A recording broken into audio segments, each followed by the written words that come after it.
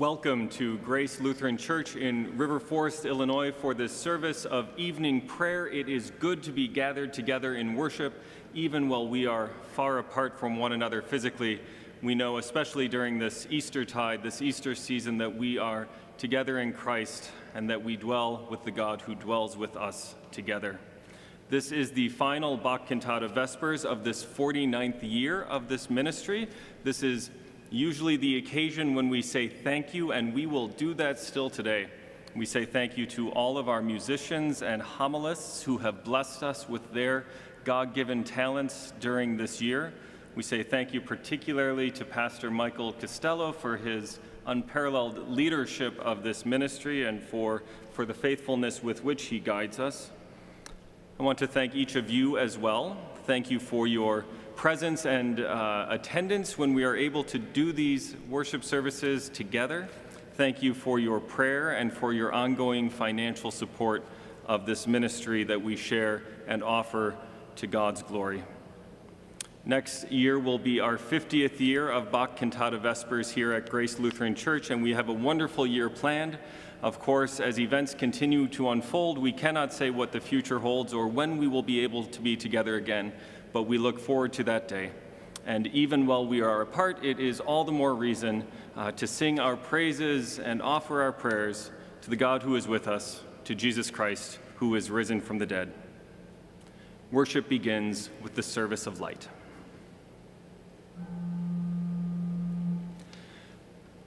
Jesus Christ is risen from the dead. Alleluia, alleluia, alleluia. We are illumined by the brightness of his rising. Alleluia, alleluia, alleluia.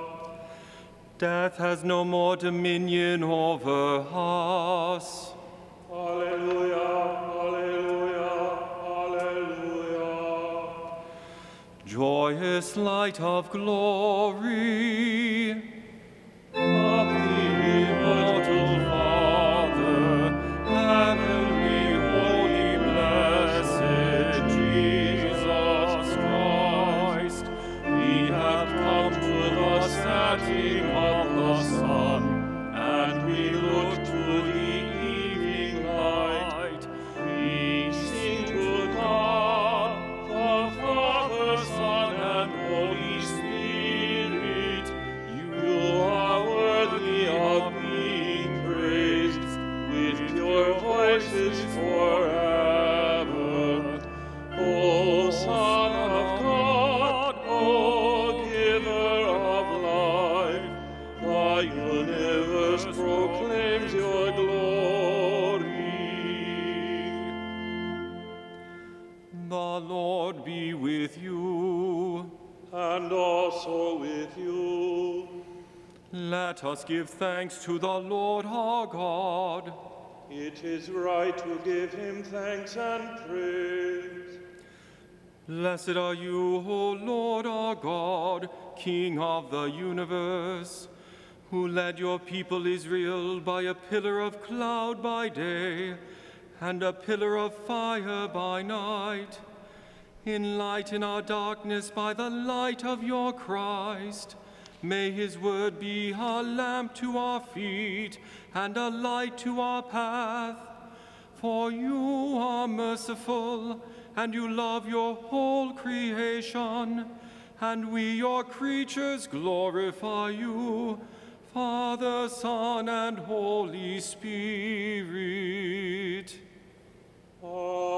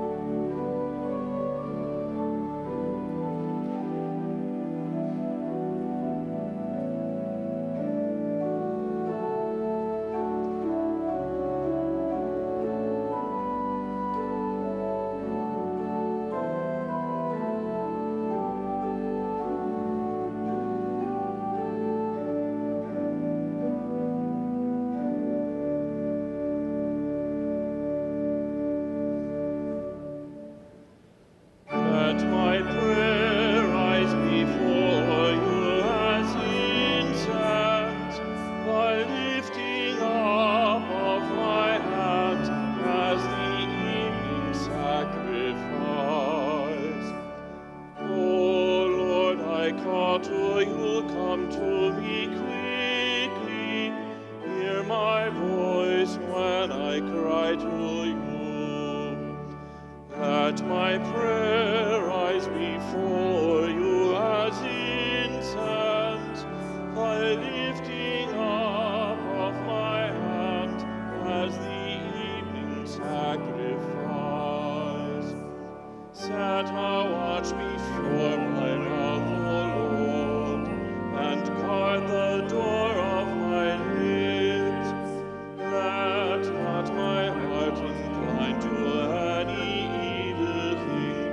Let me not be occupied in wickedness with evildoers. But my eyes are turned to you, Lord God. In you I take refuge. Strip me not of my life. Glory to the Father, and to the Son, and to the Holy Spirit, as it was in the beginning, is now, and will be forever. Amen. Let my prayer rise before you as incense, the lifting up of my hands as the evening sacrifice.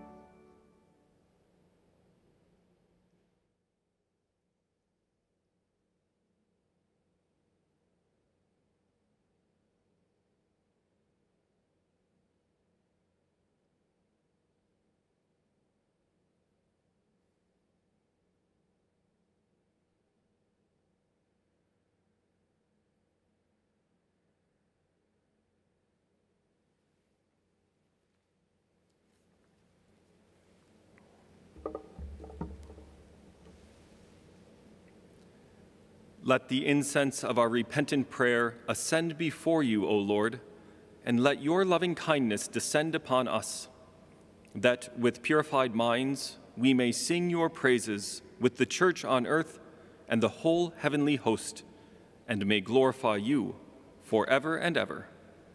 Amen.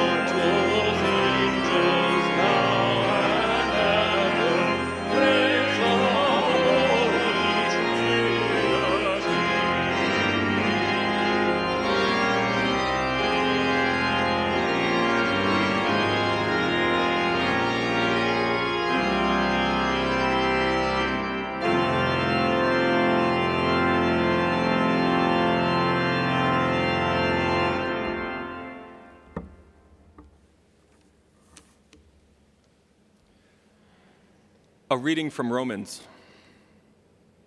St. Paul writes, "So then, brothers and sisters, we are debtors, not to the flesh, to live according to the flesh. For if you live according to the flesh, you will die. But if by the Spirit you put to death the deeds of the body, you will live. For all who are led by the Spirit of God are children of God. For you did not receive a spirit of slavery to fall back into fear, but you have received a spirit of adoption. When we cry, 'Abba, Father,' it is that very Spirit bearing witness with our spirit that we are children of God, and if children, then heirs, heirs of God and joint heirs with Christ, if in fact we suffer with him, so that we may also be glorified with him." The word of the Lord. Thanks be to God.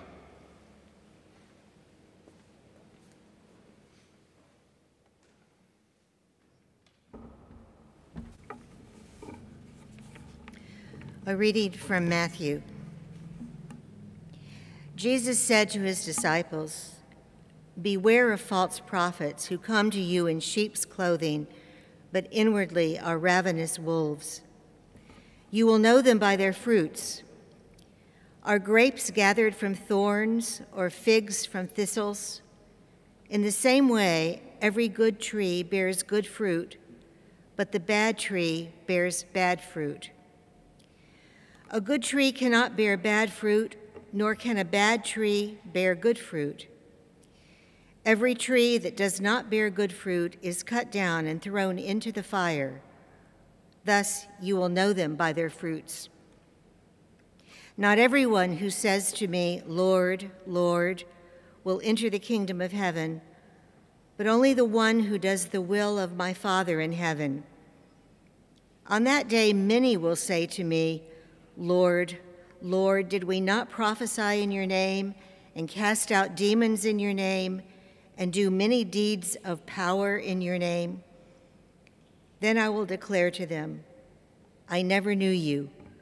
Go away from me, you evildoers.'" The word of the Lord. Thanks be to God. When the Bach Cantata schedule for this year was arranged last spring and summer, who would have thought we would be where we are now, in the middle of a pandemic that has taken more lives of Americans than died in Vietnam? That we would be shut into our homes, some even shut into their rooms, unable to gather for worship, unable to gather for work, for class, for celebrations, for even a chat with friends.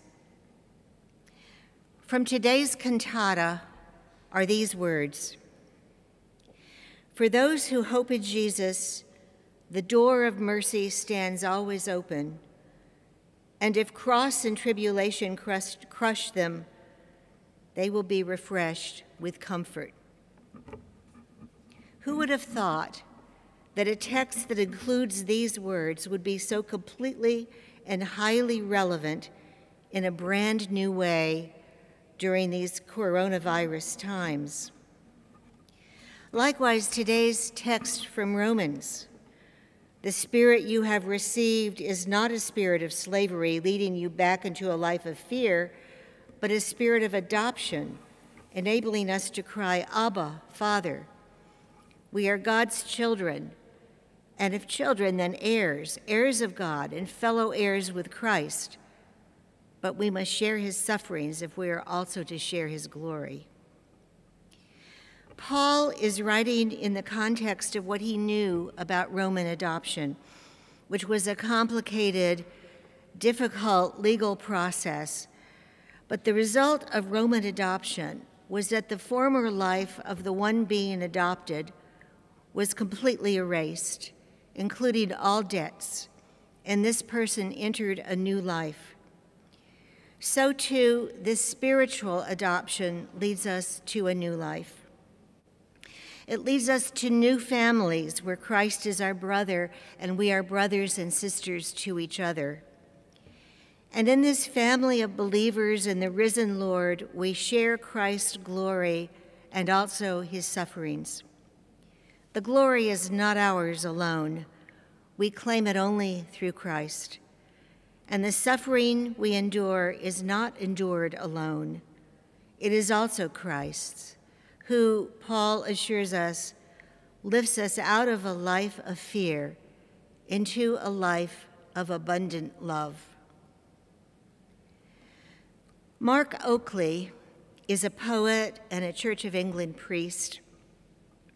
He tells of an experience he had visiting Dresden, Germany, which over 3 days in February 1945, the Allies had bombed so relentlessly that the city was decimated and 25,000 people died. Mark Oakley's grandfather, who raised him, had been a British airman in that battle, and he was profoundly touched by it for the rest of his life. In his adulthood, Mark Oakley was invited to visit Dresden, and he was eager to do so. He took a cab from the airport to his hotel, and on the way, the driver asked him what brought him to the city. Oakley said to him they had always wanted to visit Dresden. The cab driver asked why. And Oakley mentioned that his grandfather had fought in the siege of Dresden. The cab driver pulled over to the side of the road and turned around. He said, "My mother was killed in that battle."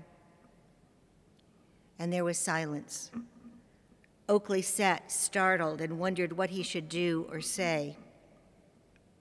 Then the cab driver reached over the seat and shook Oakley's hand. He said, "This is a moment we will remember for the rest of our lives." The horrors and the suffering of the cab driver's family and the loss of his mother were not erased, of course, but the cab driver recognized his kinship with Oakley, and his forgiveness made them now members of the same family. The handshake was an act of love. Several decades before, they would have been mortal enemies. Our text today speaks of another enemy. Christ calls them false prophets. He says they are wolves in disguise as sheep, those who seem to speak in his name, but whose actions betray their true motives. We see them at work every day. How do we recognize them, we ask? Christ says, by their fruit, by their actions, and by the results of their actions.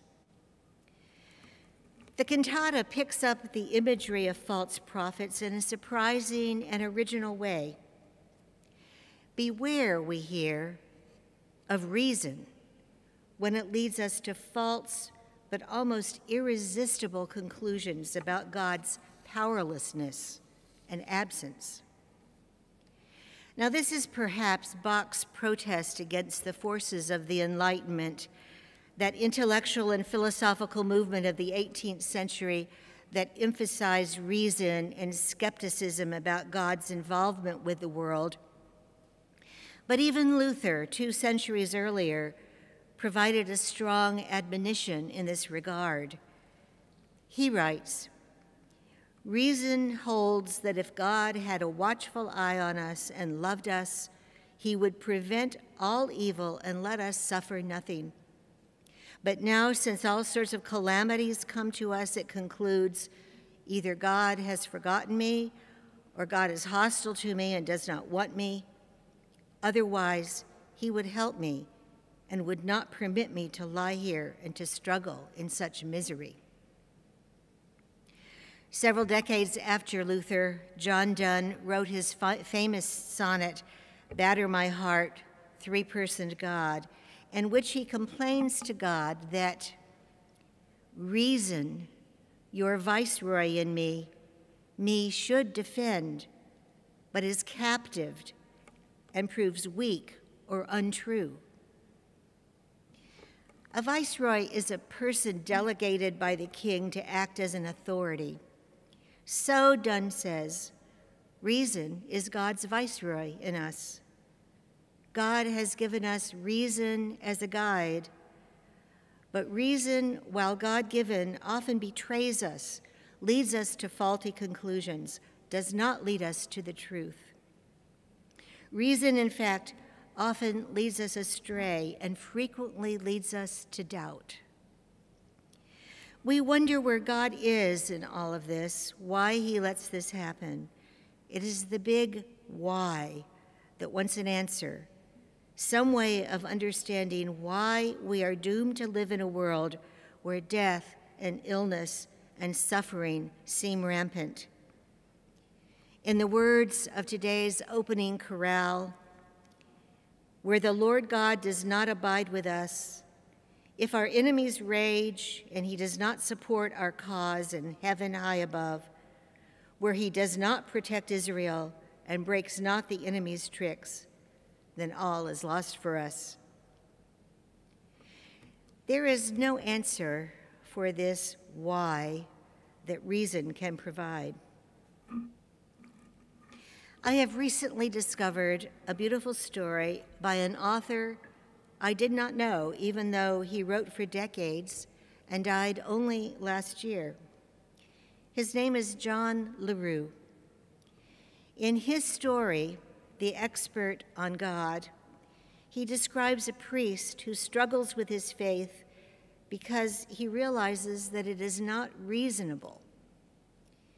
He was ordained, but he had been filled with doubt since he was a child, wondering how it was that God the Father, God the Son, and God the Holy Spirit were not three separate gods. As he matured in his ministry, he had other doubts. I quote now from the story. He doubted Christ's presence in the Eucharist. He prayed for faith, and some kind of faith came to him because he left off doubting about the Eucharist and moved on to doubt other matters, the virginity of Mary, the divinity of Christ, and then later the humanity of Christ. At one time or another, he doubted every article of belief, but only for a while, and only one at a time. In the end, he doubted the love of God, and that doubt did not pass. And then one Christmas day, the streets slick with snow, hail, and freezing rain. On his way home after saying Mass, this doubting Thomas suddenly saw one car on its side, 3 stunned boys standing beside it, and another car recently crumpled nearly in 2. He pulled his car over and made his way through the snow to the car with its demolished front end. The 3 boys from the other car seemed stunned but okay. He determined that there was a person inside the flipped-over car, unconscious and wedged under the dashboard. When he tried to open the battered door, it wouldn't budge. He tried the other door, and in his desperation, LaRue writes, he braced his back against the side of the car, pushing outward on the broken door and twisting half crazy until the hinge gave way. What he found inside was a boy, and he wrenched the crumpled dashboard away and heaved the boy to the seat. It was a boy, LaRue writes, in his new car, and he was still alive, or nearly. He made a sound that might have been a sigh or a groan. Blood trickled from his mouth, but he did not die. The priest pulled his vial of holy oil from his pocket and anointed this boy in the name of the Father and of the Son and of the Holy Spirit, absolving the boy from all of his sin, and then he waited. Something had to happen. All he heard was silence and the erratic, choking breathing of the boy. He said the Lord's Prayer and other rote prayers and asked himself, what could he do? What could he say at such a moment? What would God do at such a moment if there were a God? What could anyone say to this crushed, dying thing, he wondered? What would God say if he cared as much as I? Blood began to pour from the boy's mouth, and at once the priest, whom the author calls faithless and unrepentant, bent over the boy and whispered, "I love you." Over and over again, he said, "I love you, I love you, I love you." This man of God was a person of faith and doubt and contradiction, as are we all. But notice what he does and what he says. "You will recognize them by their fruit," Christ says. And the fruit we see in this priest's unhesitating action, even in the face of this child's certain death, even though he knew he could do nothing to save him, and that even the words of the prayers he had memorized and the rituals of the church he administered seemed weak and futile. And then in a flash, he recognizes that it is Christ's love that is more important than anything, and that is what he offers this dying boy. And through Christ, he offers him his own love. The final tenor aria of the cantata is a cry of triumph. "Be silent, just be silent, stumbling reason. Do not say the devout are lost. The cross has given them new life. For to those who hope in Jesus, the door of mercy stands always open." And the final chorale is a plea. "Our enemies are all in your hand, along with all their thoughts." These enemies, false prophets, doubt, disease, death, lead only to darkness and separation if we allow them to have the final word. Instead, the chorale continues. "Their attacks are known to you, Lord. Help us so we do not waver. Let your light become bright for us, and let our hearts be ignited." And then the final wonderful line, "Let the world murmur forever." That noise, that drone of complaint and doubt and fear, provides background noise in our lives, sometimes so loud that it is difficult for us to hear anything else. Sometimes it is a murmur. Sometimes these days it is a grumble. But God is constant to the end. And in response, how should we then live? Paul writes in 1 Corinthians, "Therefore, my beloved brothers and sisters, be steadfast, immovable, always abounding in the work of the Lord. For you know that in the Lord your labor is not in vain." Amen.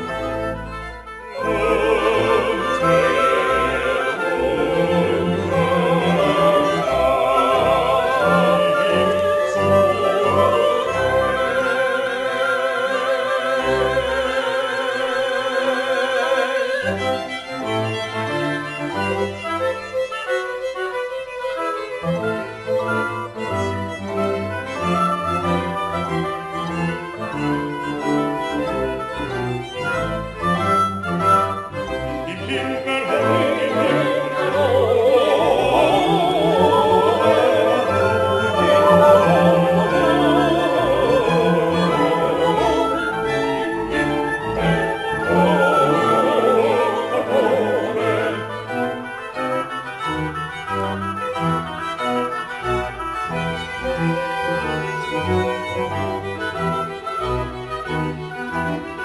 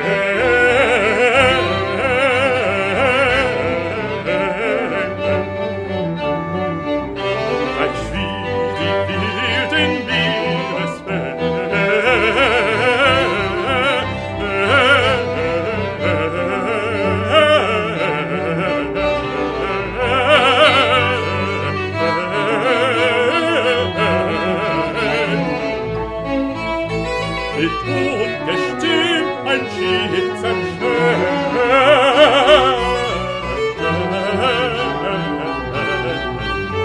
Zu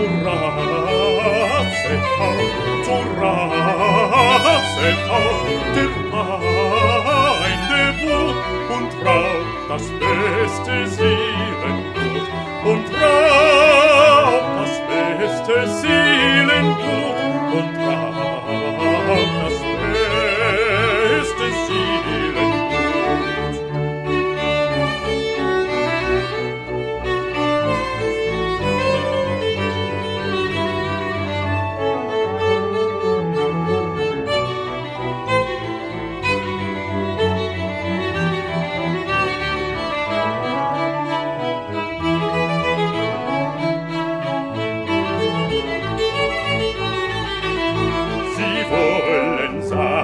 Träger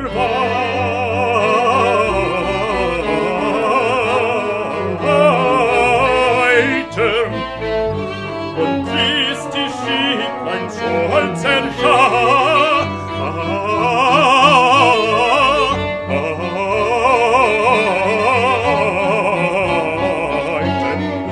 ließ die Schiedlein soll zerschreiten.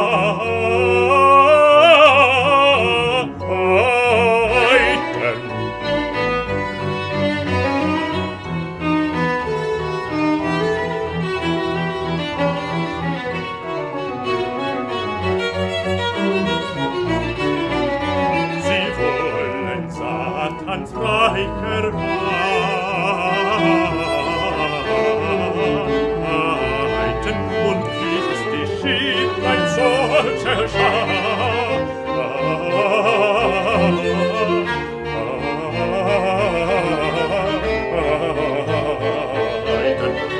ließ die Schiedlein soll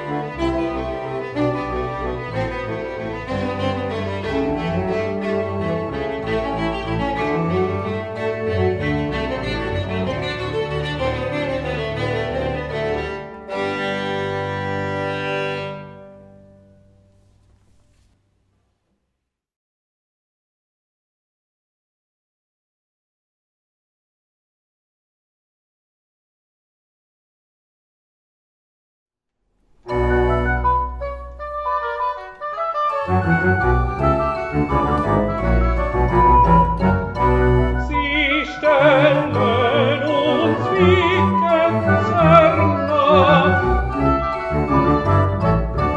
nach unserem Blut sie tragen.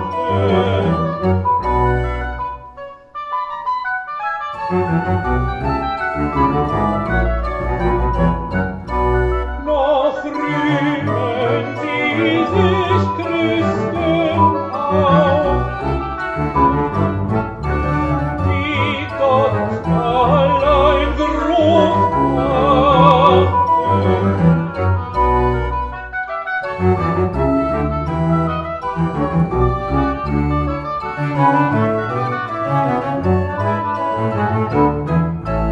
Ach Gott, der teuren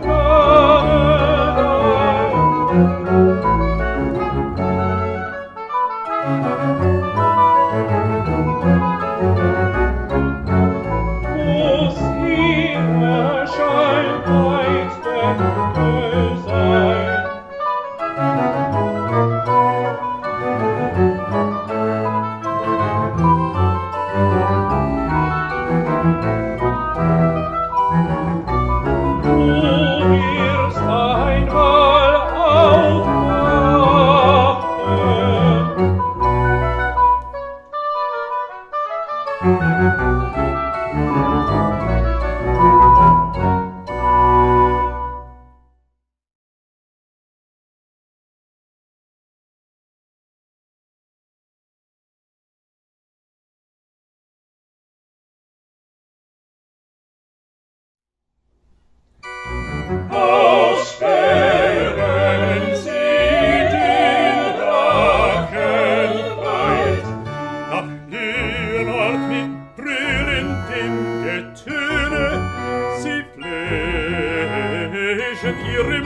der Zähne und Tore uns verschlingen.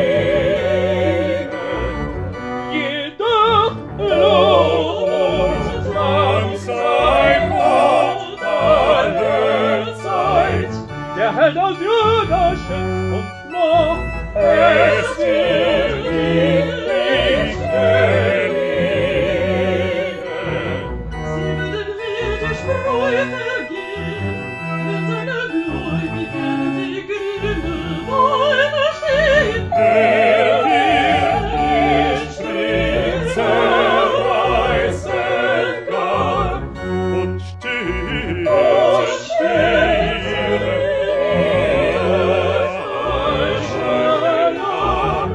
Gott wird die Türchen des Vätern mit Feuer seines Zornes stören und ihre Ketzen frei verstören. Sie würden Gott nicht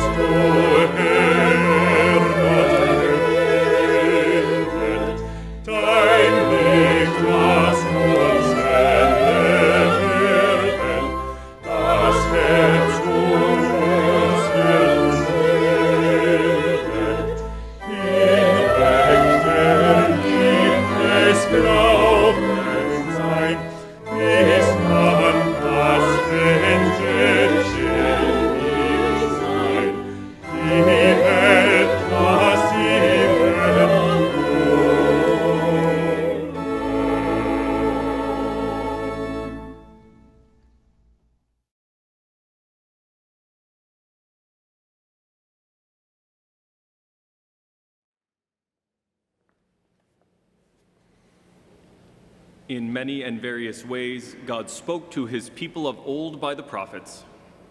But now in these last days, he has spoken to us by his Son.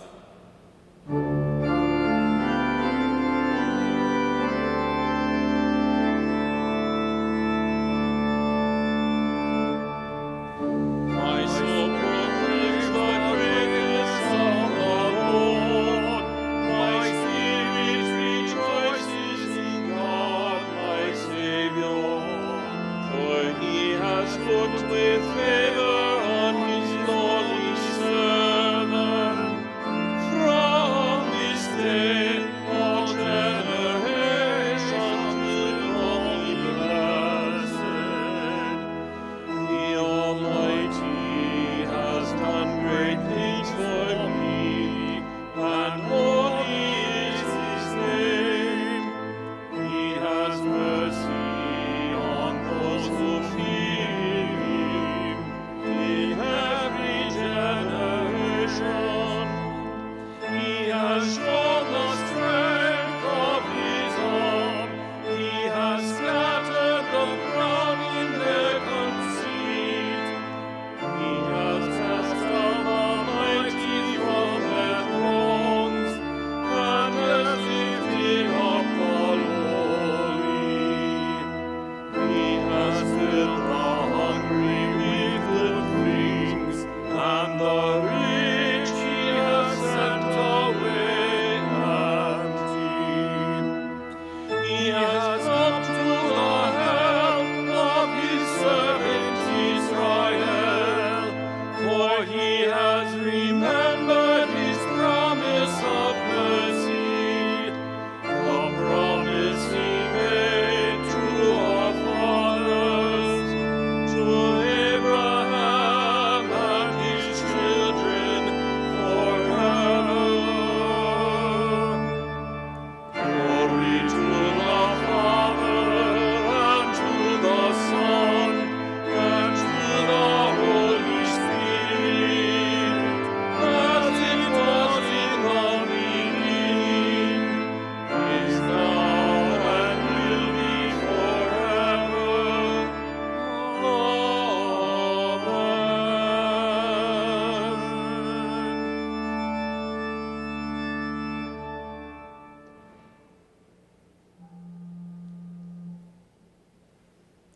In peace, let us pray to the Lord. Lord, have mercy. For the peace from above and for our salvation, let us pray to the Lord. Lord, have mercy.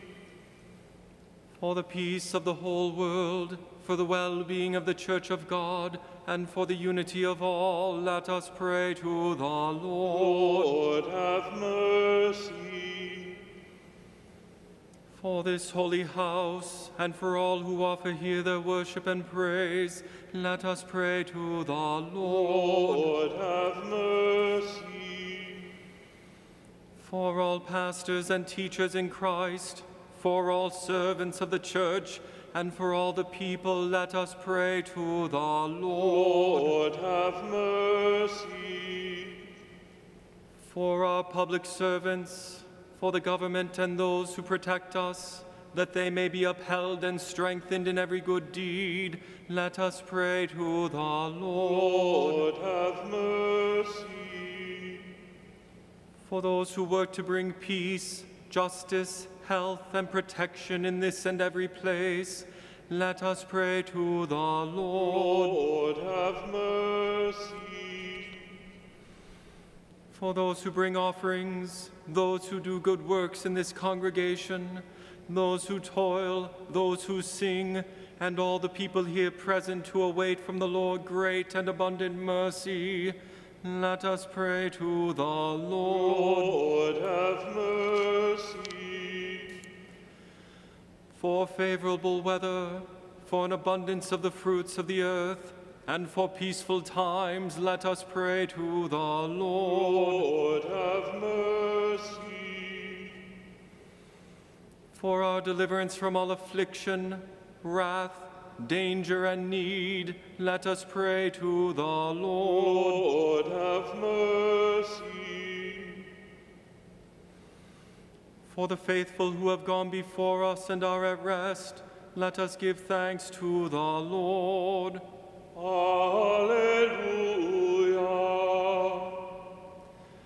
Help, save, comfort, and defend us, gracious Lord.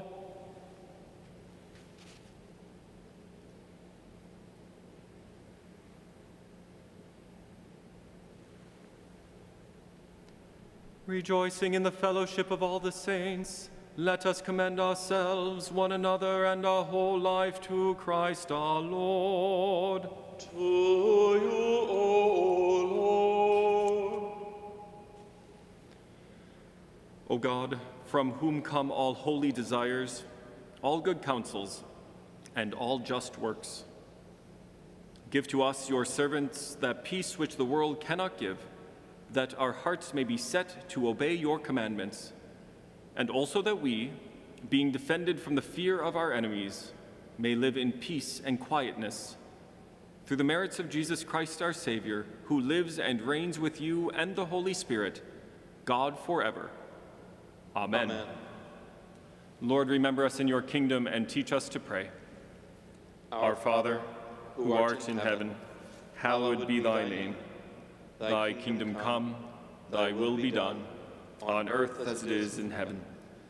Give us this day our daily bread, and forgive us our trespasses, as we forgive those who trespass against us.